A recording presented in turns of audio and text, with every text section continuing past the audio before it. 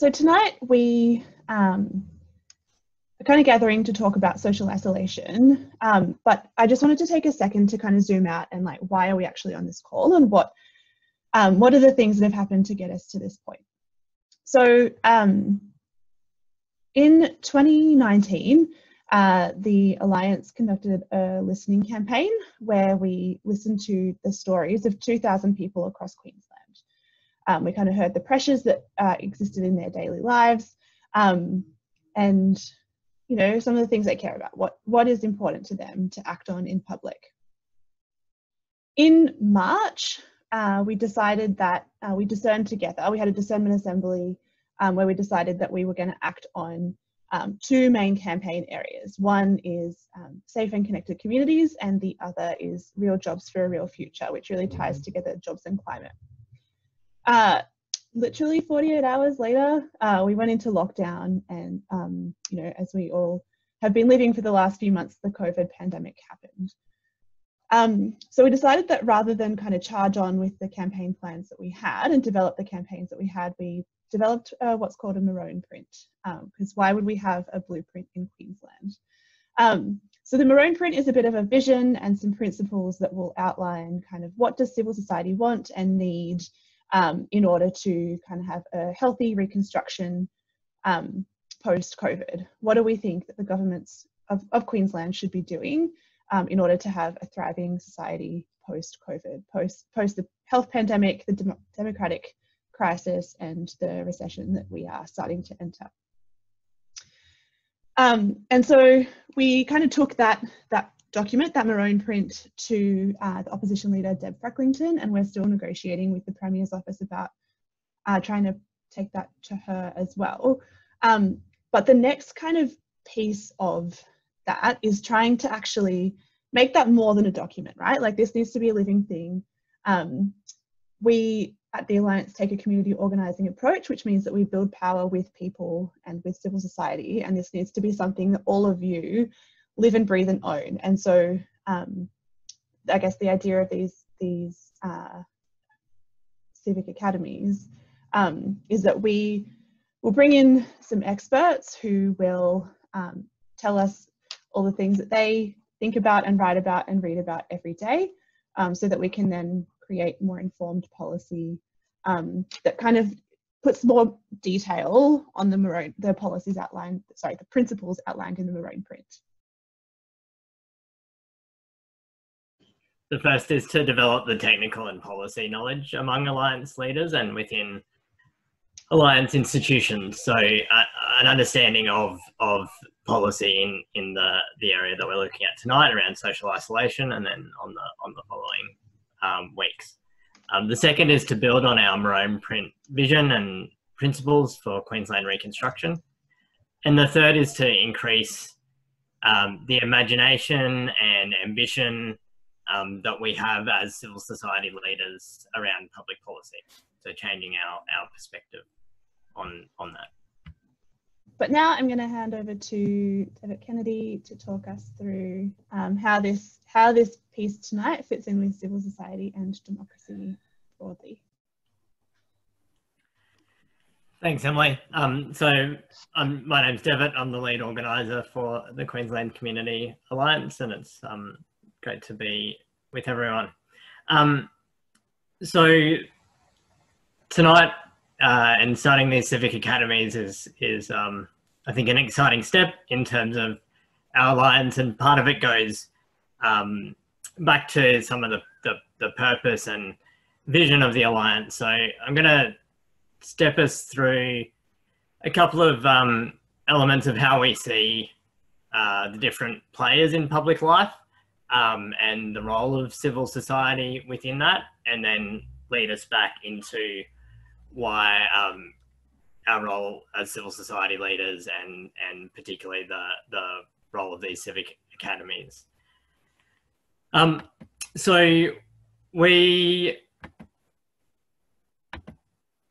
in the Alliance, we talk about the public space and public life having these three elements of market, government and civil society. So we all buy and sell goods in the market. You know, many of us are employed in the market, but usually we'll buy our groceries or our toothbrush in the market. We all engage with government and the state, not just the government, but the institutions of government, whether that's the police, whether that's schools, and so on. And then civil society, where all of us in the Alliance are also active in, which is the meaning-making institutions, the voluntary places where people come together in relationships around shared values. And essentially we think that society works best when those three circles are roughly the same size and can therefore hold each other to account. So each of those circles has an important role to play in our society. So the market has an important role, the state has an important role, civil society has an important role, but problems emerge when the market is dominant or where the state is dominant to an extent where it cannot be held to account. And we see that the impact of that when as a community, we can't hold large corporations to account, or we don't have the mechanisms to hold aspects of the government to account. And essentially over the last 40 or so years, we argue that instead of being three equal circles, that the situation has changed to the market being a really big circle, the government still being quite large, but seeing its role more about encouraging the development of the market, and civil society going from being an equal sized circle that could hold the other two to account to being smaller and therefore less powerful. But I think in the context of tonight and in the context of how we think about politics and how we think about democracy, it's important that we see all of this space as politics. So market, government and civil society are all part of how we imagine politics and how we imagine democracy needing to function. So when we talk about democracy, we're obviously then not just talking about election time. So I guess I'll come back to that point, because tonight we will be talking a bunch about election time, and through this series of Civic Academies, we will be talking a bunch about election time, but we want to put it in the context of the wider things that we're trying to do. And particularly what civil society brings is like these different circles have different cultures. So the market has a culture that's around exchange and profit. Government and the state has a culture that's around bureaucracy, that's around kind of being treated as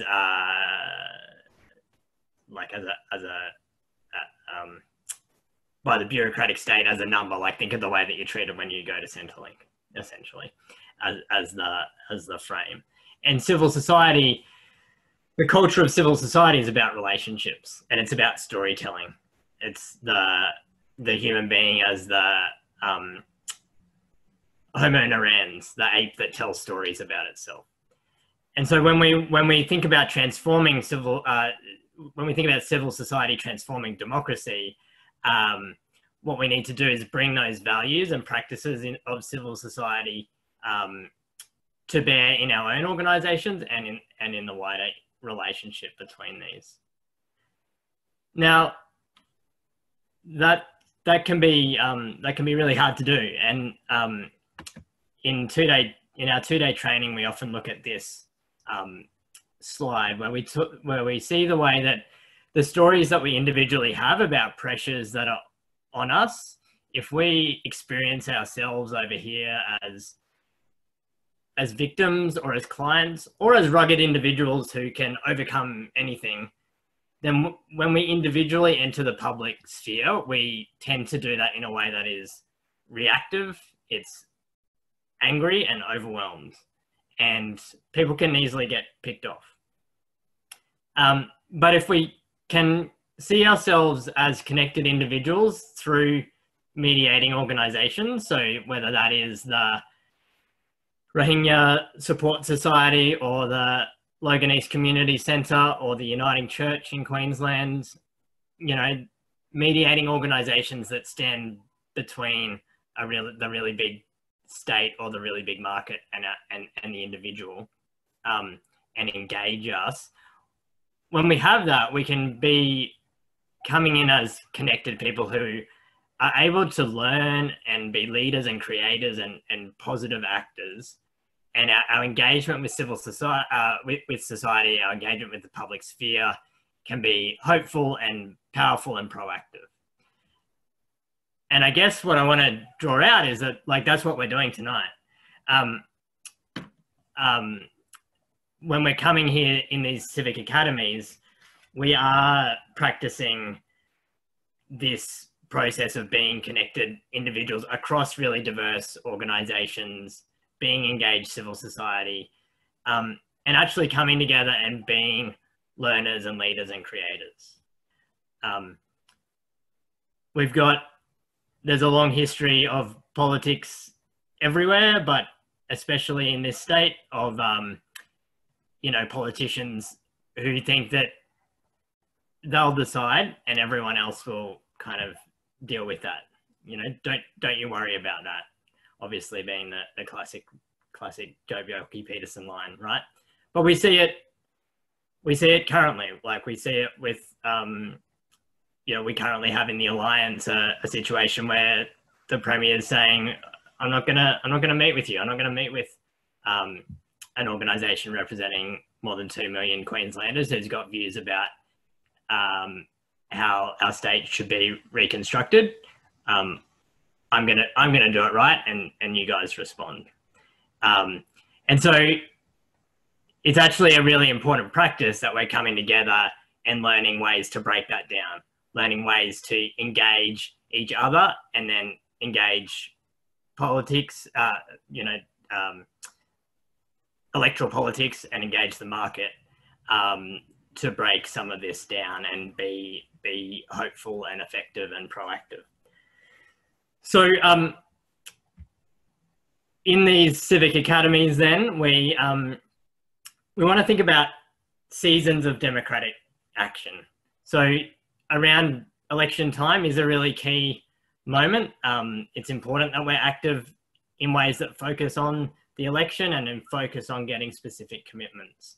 But that's not to the exclusion of the long, slow work of building relationships, of creating new ways of doing things, you know, of doing things like our groups in Stafford and Chermside and Mount Gravatt and Moggill are doing, having conversations with their neighbours and working out how to respond. So these civic academies are supposed to equip us to do both of those things. They're supposed to equip us to have enough knowledge about this area of social isolation, and next week community centres, and then the energy transition, and then jobs-based stimulus. Equip us with enough information that we can have real negotiations with political leaders in the lead up to the election, because it is that season of election time in our democratic cycle. But also these civic academies should equip us to do that long, slow relational work, to be able to connect, you know, in new ways across diverse constituencies, and to see diversity and those type of relationships as a strength in our common life. So I hope that makes sense. We have this broad vision around politics and democracy being much larger than just elections. We want to transform all of that with the values that we bring as civil society people and the focus on relationships that we bring.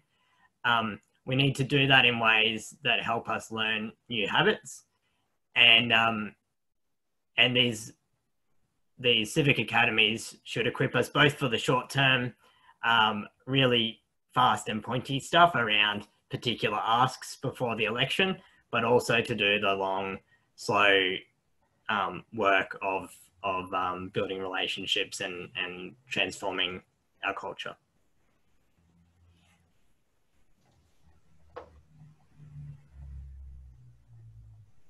Thanks, Devitt.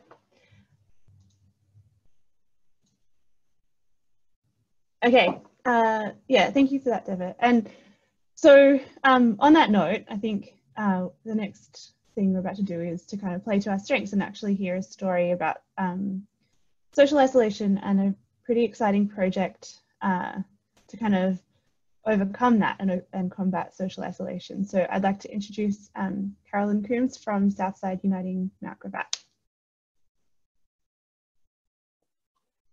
Hi everybody, I'm Carolyn and I come from Southside Uniting Church at Mount Gravatt.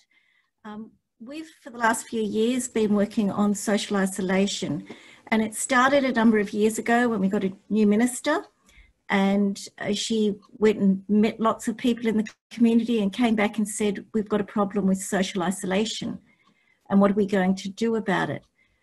I'd had some previous experience because I was an occupational therapist working in mental health, and I'd set up some social activity groups previously. And I knew the value of social connection, of people coming together. So what we did was we started up a group on a Wednesday morning that was held during term time, and we called it social activity groups for everyone, meaning we wanted it to be inclusive for males, females, young, old, able-bodied, disabled, and children. Of course, that separated the working population because it was held on a weekday. But in many ways, it has met its aim to make connections. It's a free group where people can come without any cost. And there are all sorts of little groups that happen. There is a chat group, an art group, a craft group, a sewing group, a table games group, mahjong group, someone does hooky rugs. And we try and meet anyone's interest to allow them to start up a new group. And we're even offering tennis at the moment to see if anyone wants to join us. We had a small library loan where we've got books that people can take for as long as they like, and jigsaw puzzles that people can take for as long as they like, and keep them if they want to, bring them back if they want to, bring others if they want to. And for some people, it's been wonderful where they've learnt skills and had their own projects to focus on. For others, they've focused more outwardly, and they have made fiddle blankets for dementia patients in aged care facilities.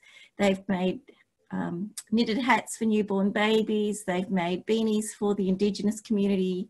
They've made library bags for children in Logan who couldn't bring library bags to school.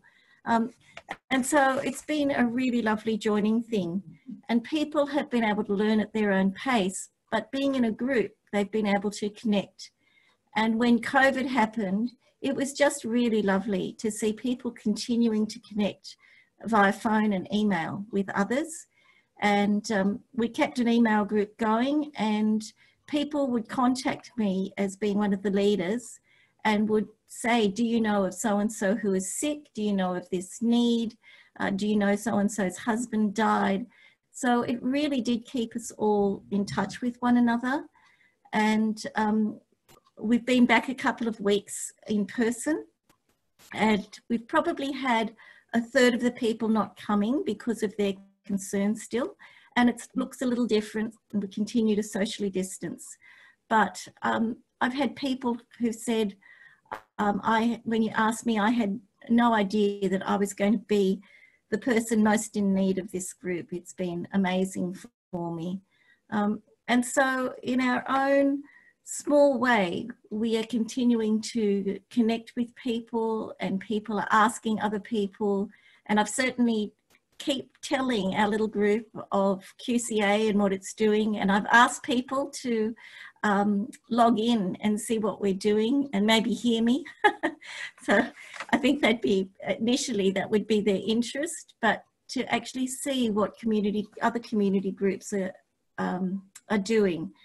So it's been wonderful also to see how the community has come on board. So not only is it people in the group that are telling their friends, we're connected with Mount Gravatt Community Centre, and we were part of the project to get the isolation workers involved. And we have now people that are coming from National Disability Insurance Scheme. Some people are coming via psychological referral, but often people are just hearing by word of mouth. And we try to care for everybody that comes. The little ones have their own group, and that's exciting too. And when COVID happened, the carers and the children were able to meet in the park for a few weeks before we went back together on site. So it's been a small but quite effective linking activity in the community, so that the community feel as though it's their group, and they have become involved in some of the outreachy activities of the church, such as a garage sale we have twice a year, and we give half of that money away, and probably half of the people who are volunteering are people that come to Sage, so it's pretty exciting. Thank you so much, Carolyn. I think that's a really amazing story about how kind of a community initiative has kind of turned into something that, you know, is being referred to by, you know, psychologists are referring people to this community group, and you know, community centres are also kind of relying on that community hub, and then has, you know, kind of been there for people in this time of crisis. So thank you so much, Carolyn, for your work and for sharing your story. Thanks. And so stories and relationships are really important, but we also can't make policy decisions and policy demands without academic knowledge and people who spend a lot of time and energy thinking about and writing about and reading about particular ideas. And so I'd now like to invite Dr. Leah Sharman to talk to us for about 10 minutes on her research in social isolation. Hello, can everybody hear me? Yes, I think so. Awesome. Okay, I'm just going to share my screen. So hopefully everyone can see that. I'm not sure. I'm just going to steam ahead. Before I get started, I just wanted to acknowledge the traditional custodians on the land on which I live and work, and also pay my respects to their elders past, present and emerging. And I extend that respect to Aboriginal and Torres Strait Islander peoples who might be a part of this Zoom call today. As Emily mentioned, my name is Dr. Leah Sharman. I'm from the University of Queensland School of Psychology, and I'm currently working alongside the Mount Gravatt Community Centre and their Ways to Wellness program to evaluate how their loneliness intervention is working and how we can utilise it to reconnect people to the community through community organisations within Australia. Just a little bit about me is I have Fijian and Pacific Islander heritage, and the importance of community has always been a large part of my life and upbringing. So I've always been interested in working to uplift communities because our relationships and connection to the community is really vital to the health, well-being and functioning of everyone within it. So my presentation is going to be quick today, hopefully, and will be a bit of background on loneliness and social isolation. So I just wanted to also flag that I won't be necessarily on the Zoom call the whole time, but I just wanted to flag that my email address is at the bottom of this slide, and it's also at the end of the presentation as well. If you want to email me and ask any questions, I'm really open to answering anything or talking to anyone who's interested about anything as well. Yeah, so I can't get my thing to work, there we go. So loneliness is commonly described as a painful emotional state resulting from a discrepancy in a person's current relationships and the ones that they desire to have and they wish to have. It is an aversive experience similar to some other states like depression, and does share some features with depression as well as grief and homesickness. However, it is a distinct construct within itself. So loneliness and social isolation are often discussed interchangeably, and really we will discuss it interchangeably here today. But I also wanted to flag that loneliness is really distinct in itself compared to social isolation. And while they're very much correlated with each other and interlinked, a person can have few social groups and be relatively socially isolated as we might think of them, but that doesn't necessarily mean that they actually feel lonely. And similarly, a person can be surrounded by others and have a lot of social connections, but still not really feel like those connections are meaningful, and still also feel lonely. So I just wanted to add that into the discussion as well. So loneliness is generally precipitated by different life events that separate people from the social relationships that they have formed and that have been stable in their lives. Some common ones are leaving school, moving home, relationship breakdowns, or bereavement, retirement as well, and of course, as we are all experiencing, not so commonly, a pandemic. So knowing some of these causes can really help to target where you would like to put resources into strategies for targeting loneliness as well, and also help to better recognise when it might be happening to someone who is around you. So loneliness has also been rising higher and higher on the political agenda for many years now. The US Surgeon General has warned of an epidemic of loneliness, and the UK's relatively new Minister for Loneliness, which is kind of an exciting thought, has actually been rolling out a nationwide multi-agency loneliness strategy as well. So across the world, we've started to see governments and policy agendas looking to address and understand loneliness in the community. And in Australia, we've also started looking inward to understand how loneliness affects us. So in the 2018 Australian Loneliness Report, they found that approximately half of respondents felt lonely in the past week. Nearly a third rarely felt they were a part of a group of friends, and 3/4 of those never or seldom felt that they had a neighbour who was available to talk to them. So importantly, the report revealed that loneliness afflicts people of all ages, genders, and cultural backgrounds. And interestingly, the highest reported levels of loneliness were in the really young adult group, who you might tend to think is actually quite social and has a lot of connections and might not be lonely, but also those people generally tend to experience a lot of life transitions all around about the same age and time, leaving school, starting new jobs, and leaving their families if they have to move towns or move cities.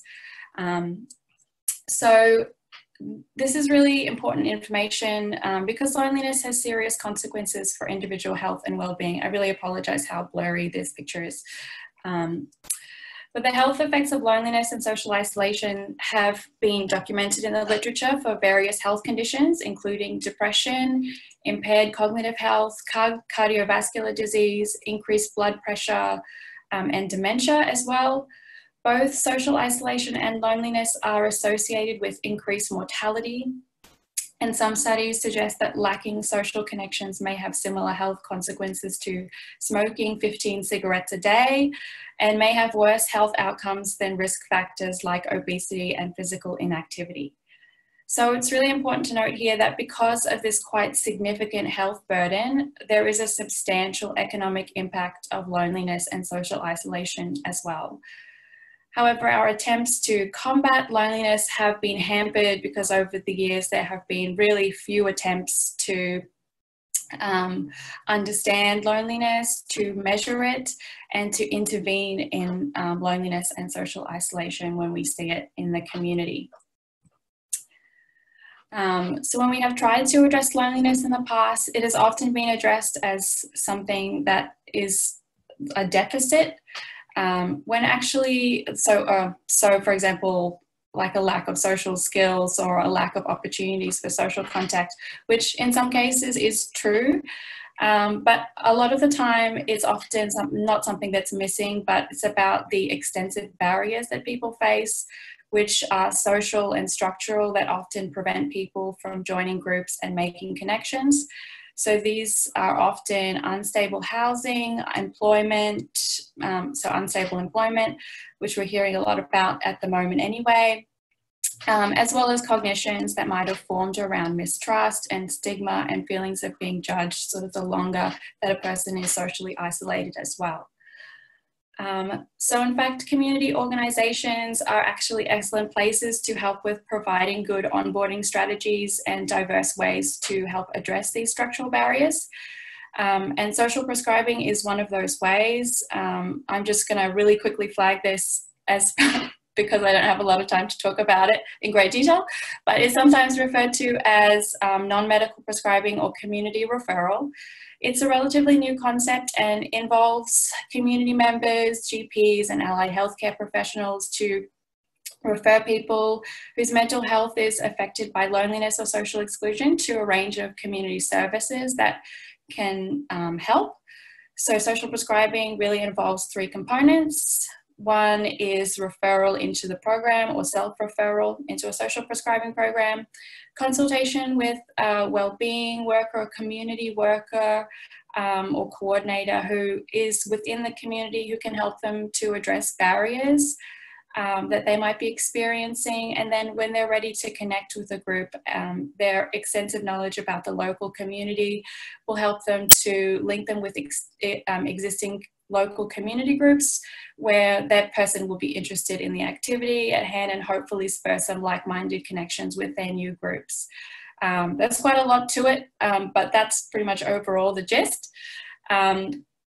So I'm just going to plug the Ways to Wellness program, which, as Carolyn just mentioned, has this initiative also began because of the work of the local member from Mount Gravatt and the Queensland Community Alliance. And so the Ways to Wellness program is a free service that is at the Mount Gravatt Community Centre, and it's available to people in Mount Gravatt and in the surrounding suburbs as well. And they have people who are there to help you with overcome any barriers, to connecting with others, and to assist you in like meeting new people and learning new skills if that's the kind of things that you need. So I just thought I'd throw that out there as a plug as well, as it's a great social prescribing strategy, and similar ones are popping up around Brisbane. There's one that's just started at Acacia Ridge and one in Redland Bay as well. So lastly, while we do have several different initiatives taking hold in different parts of Australia to address loneliness, federal and state policies have been really wide-ranging on trying to address loneliness and social isolation, and generally being relatively unclear and not really in lockstep. This has led to a lot of initiatives that are short-term, underfunded and under-evaluated, and they really lead to problems for the future of not just the program's viability, which might be really wonderful programs, but they might only be funded for 6 months and then there's no more funding to keep going. But also really leaves behind the people who have relied on those services and started to use those services. So what we really need is clear and connected policy across the state and federal governments, and broad long-term funding that encompasses all of social policy, because addressing loneliness is really a wide-ranging social issue. And that's it for me. I just wanted to acknowledge all of the various people who are involved in all of the various projects. Thank you. So now that we've heard a bit about the problem of loneliness and social isolation and some of the ideas and research behind that from Leah, I'm going to hand now to Roger Marshall and Elise Ganley to talk more about the solutions and the proposed policies that we have as the Alliance to fit into the Maroon Print. Yeah, thanks. I think I'm kicking off, Emily, and good afternoon, good evening, everyone, and it's good to be here. When Elisa asked me to do this with her, we thought that really there's a question of, I thought that I could give a perspective as a leader of the Alliance who's been around for a few years on where this issue sits and how it's grown as such a significant issue for us as an alliance, and then take us into where we're, I suppose, where we're at in terms of how we can, as an alliance and alliance organisations, and together we can do something about it, and try and join that political scene that Devitt was talking about to see things happen in the community, both in the short term, in the season of election, and in the longer term, and both at a macro level of the political decision making level, at government level, but also at the grassroots level. So I suppose in the alliance, I first saw it come up in an alliance issue at one of the founding assemblies of the Mount Gravatt alliance group. There's a lovely assembly there, and I know a number of people in this meeting tonight were there that evening, but we heard some powerful testimonies that night around the issue of isolation. There were stories of the isolation that people in the Mount Gravatt area had found as the suburban and urban landscape changed, and where they used to have many fewer neighbours in the past, but they were very close to their neighbours, and they were very connected to their neighbours. Now they've got more neighbours because there are big tower blocks next to them with units in them, but they don't know any of the neighbours and never talk to anybody. There were stories of young people who had found difficulty getting work and become unemployed, and long-term unemployed, never really found permanent jobs, and finished up at home a great deal, sort of locked into addictions to computer games and things of that kind.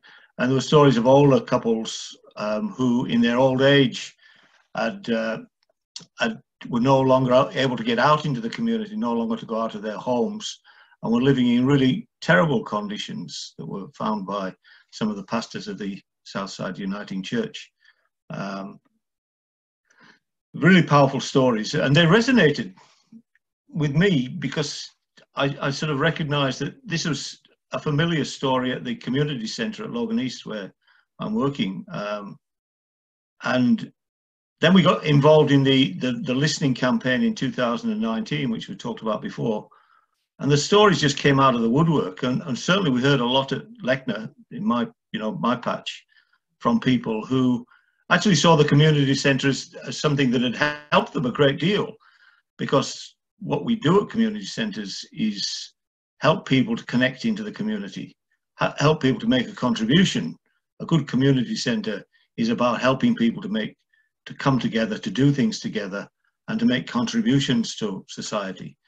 And people talked about that, but they also shared their stories of similar kinds of things, sort of long-term unemployment, common issue, retirement, early retirement, because you lose your job in your 50s and you're never going to get a job again, and you suddenly find yourself at home. People who do retire, stories of, are just waiting for the day. People who turn to going and playing the pokies every day just so they've got somewhere to go, and becoming addicted. So those kinds of stories came out very strongly. And as the listening went on, the stories from not only urban communities like we face here, we live in here in southeast Queensland, but we were hearing stories from around Queensland through the Catholic social justice groups and so on, where in rural and regional areas, isolation and loneliness are significant issues in those communities. We tend to think of those communities as being close together, but that's not the way people experience it a lot of the time in those places. So there were lots and lots of stories coming through all the way through. So then I was so my awareness of that was really growing. And I was part of the initial first round, I suppose, of the Researching for Action, which we do as part of our Alliance cycle. and you know, the relational organising cycle. And we talk to people. We talk to Leah's group. We've heard Leah so succinctly, and we talked to people like that group, and hearing that kind of evidence that Leah gave us today. But we heard it from a whole lot of social thinkers and social researchers, all saying the same story. This is a growing issue around the world, and in different parts of the world, people are doing things like the things that Carolyn was talking about. But in some parts of the world, there's a lot more focus on coordinating this work and doing it at a more organized and structural level. So we could hear those kinds of stories. And I suppose the conclusion we came to at the end of that listening campaign was, sure, there are lots of things that organizations like the members of the Alliance can be doing. And during the COVID, I know Devitt referred to work that's happened in Mount Gravatt, and we've heard some of Carolyn's stories, but that's been happening in a number of different places. I think most of the organizations, the people's organizations that are part of the Alliance, have been doing that within their own organization, and some of them have been able to go out into the wider community and do it as well. The kinds of things that Carolyn was doing. I know here in the over 50s lifestyle village I live in, there's been a strong emphasis on checking up on, particularly on the people who are living on their own and the people who are infirmed, and looking after each other and enabling us. And the reports back we've been getting back are how strong and resilient the communities have been as a result of that. So we've got those things that we know we can all do. I was just talking to the Reverend Esteban about some of the things that he's doing, and the Reverend Mel about the things that she's doing in aged care homes and so on, to hold people together. So we know about those things, but we also know that this growing issue, and this I think was the main thing that I picked up from the first round of action research, this growing issue that's growing not only in our community, but in Western communities around the world, of loneliness and isolation, and is really putting a dampening effect on the well-being of our communities, that it actually needs a whole of community response. Yeah. It needs leadership from the top and things like that. And that, I suppose, is where we're at now. And I'm going to hand over to Elise, because she's got the answer on how we can provoke that kind of whole of community response here in Queensland, and we can advocate for that. That's right. So I guess just to be really clear, the Queensland Community Alliance as a collective will be advocating, one, on a parliamentary inquiry into social isolation, which is what we developed and signed off on at the Discernment Assembly. In the Maroon Print, we talk about a strategy, but in order to get to a strategy, we think we need a parliamentary inquiry. Things are worse since the pandemic happened. That's one. Two is we want to make sure that Ways to Wellness is fully funded at Mount Gravatt. And that will make sure that UQ has proper evidence in terms of what we should actually do, and they are able to thoroughly assess the link worker program and social prescribing, and use the results elsewhere. Yeah, so they're the two responses. Emily, did you want to go on to questions now? Yeah, so we've got a few minutes for maybe one or two questions. So if you've got any questions for Elise, Roger or Leah, I'd invite you to put them in the chat now, and then we're going to go back into small groups one last time to kind of talk about next steps.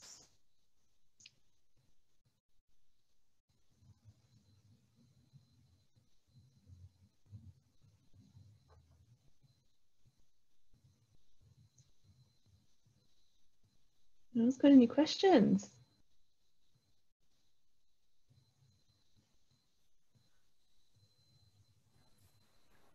All right. Well, if I can just add something while people are thinking. Is that all right, Emily? Go for it. Cool. So I think part of the strategy of the inquiry, and we think a parliamentary inquiry is the best option, but if the parties were to suggest another version of a public inquiry, we'd be happy with that. the idea is that it's a public inquiry that raises the profile of the issue. It raises the voices of the people experiencing it and the community leaders connected to them. And it raises the profile of the possible solutions. So like Leah was saying, that there's a number of cutting edge things happening in different parts of Queensland. So we want to, you know, we think the one that we're involved in with Ways to Wellness is very good, but there's also other important, you know, and cutting edge things happening. So the purpose of the inquiry is to take it from an issue that has some salience but isn't at the top of people's agenda, and make it something that has a much higher profile in media and in government, and therefore you get the strong strategy off the back of it, a strategy that can be a much bigger and longer term thing. So it needs to do those three things: raise the importance of the issue, raise the voices of the people who are experiencing it, and raise the profile of the possible solutions.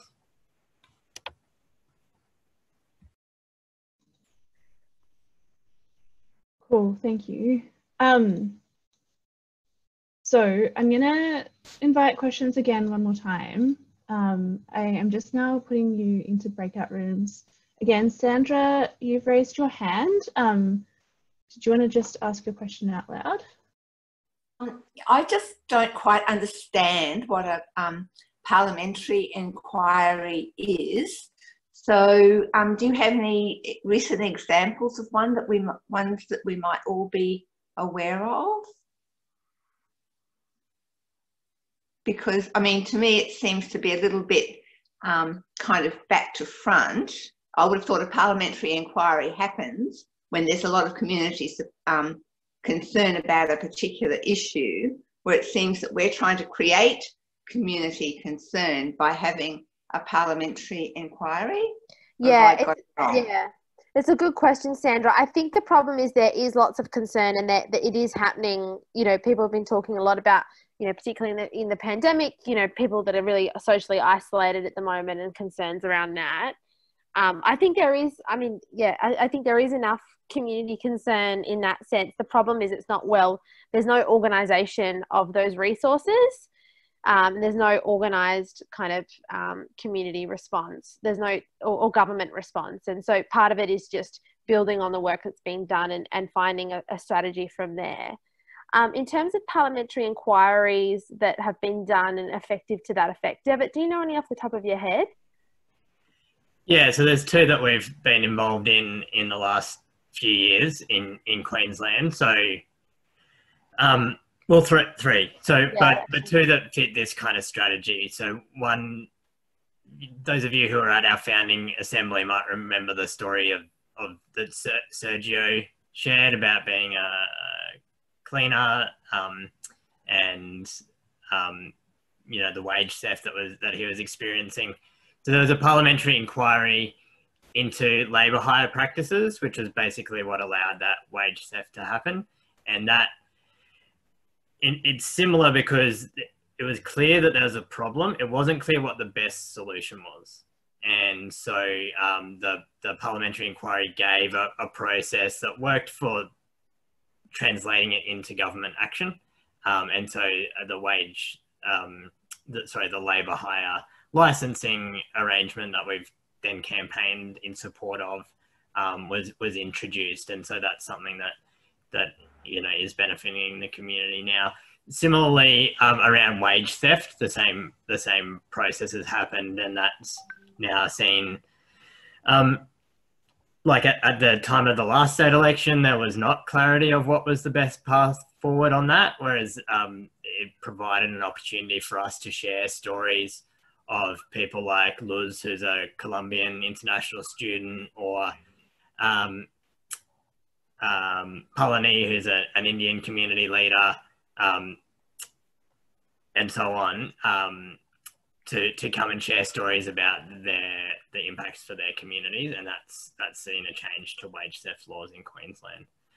So I guess that's kind of what we're going for, is replicating that. There might not be they might not be well publicly known, but they are things that our alliance has engaged with and that have had the desired impact. Thanks everyone, have a good night, and hopefully we'll see you same time next week for our session on community centre funding.